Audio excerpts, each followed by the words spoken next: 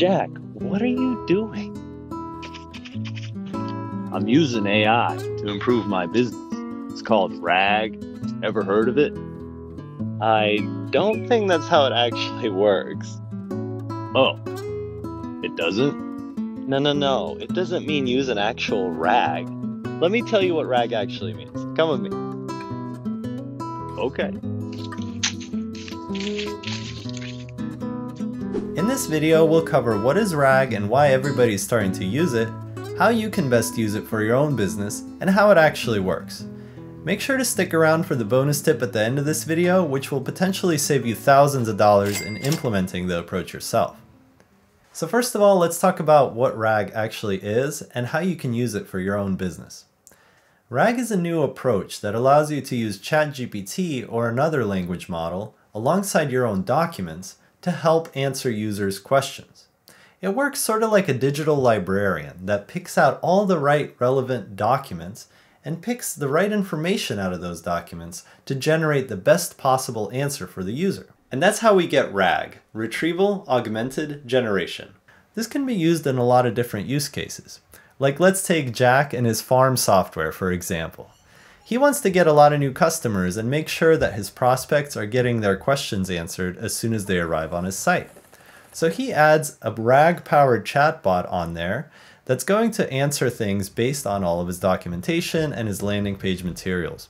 He will also qualify leads through this process to make sure that they will be a good fit and that his offering is going to actually help them. Now that Jack is having a lot of success getting new customers, he needs a solution for customer support. His support team is overloaded, getting the same questions over and over, and so he adds another RAG-powered chatbot that is going to answer questions based on all of his product documentation and previous cases that have been open. Finally, now that Jack has a lot of new customers, his business is growing, and so he's doing a lot of hiring. And all of these new employees are asking a lot of similar questions, like what is our 401k match? Can I bring my Chihuahua to work? And which holidays do we celebrate? To answer all of these questions, Jack uses a RAG-powered chatbot right within Slack to answer them quickly. This saves his HR team time and helps his employees get a better employee experience. So let's take a closer look to see how this approach actually works. It's going to get a little bit technical, but make sure you stick around till the end of the video because I'll be sharing a bonus tip that will potentially save you a lot of time and money implementing this yourself. Before we can answer a user's question, we need to prepare our data set. That means we need to take our documents and create what's called embeddings for them. Embeddings capture the essence or the meaning of the document in a numerical form. This allows us to compare different documents and see how similar they are in meaning. This is called semantic search, as opposed to keyword search. So if somebody asks us, "Can I bring my Chihuahua to work?"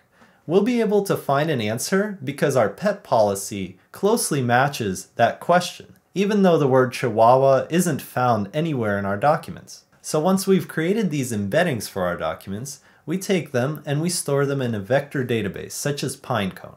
I found Pinecone to be a very powerful solution because it allows you to combine semantic search with keyword search as well as other filtering options. So once our documents are in the vector database, when a user asks a question, we can calculate a new embedding for that question and match it up with the most relevant documents. Then once we've retrieved the document, we can combine the question and that document when we make a query to ChatGPT. ChatGPT will use its reasoning to pull out the relevant information from the document to answer the user's question. I do want to mention a major limitation with this approach, and that is the fact that the answer to a user's question has to be found in one of the documents that you load into your vector database. That means the approach won't be able to handle things like generating a SQL query to look into your database, and it won't be able to answer questions that are just not answered by any of your documents. You have to make sure that you have logic in place to handle that situation and that your chatbot simply says that they don't know the answer. And now it's time for my bonus tip.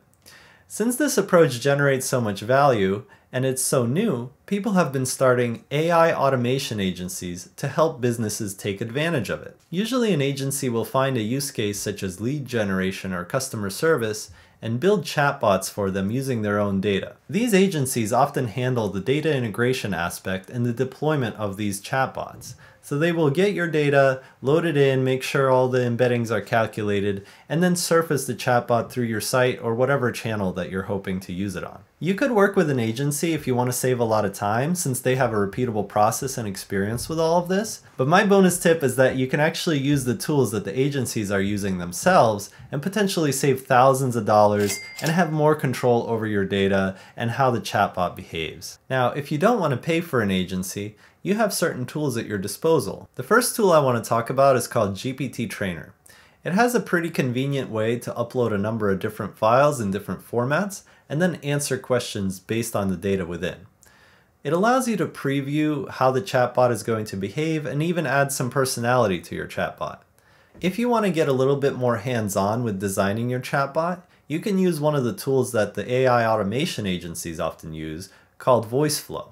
In Voiceflow, you have a visual interface which you can wire up to handle different situations that your users might go through as they're interacting with your chatbot. This can also use the RAG approach under the hood and answer questions based on your documents. Ultimately, if you want to save more time, you could work with an agency, and if you want to save more money, you could just implement the solution yourself using the tools that the agencies are using themselves. If you're looking to get started with implementing the RAG approach yourself, I recommend that you check out the LangChain library. It creates some convenient abstractions on top of these various concepts and can handle certain things like chunking your documents in case they're too long. Additionally, if you want to have a nice user interface on top of LangChain, you should check out the Flowise project, which allows you to piece these things all together visually. And if you just want to analyze some data locally on your own, there's actually a feature within ChatGPT that you can use called Advanced Data Analysis that will allow you to upload files directly to it and then ask questions. It will write like Python scripts and things like that that it will execute on your files to extract certain data. And that can be a quick way to just do some data analysis if you're not looking to surface that to the end user. So hopefully this video helped you understand a little bit more about the RAG approach and why it's so popular and how you can save some time by using these pre-built tools or hiring an agency to set this up for you. Ultimately, it's a way to surface information from your documents to your users more quickly, and it's a great way to apply the power of ChatGPT. So if you found this video useful, make sure to give it a like and subscribe to the channel to see more info like this. Till next time, take care.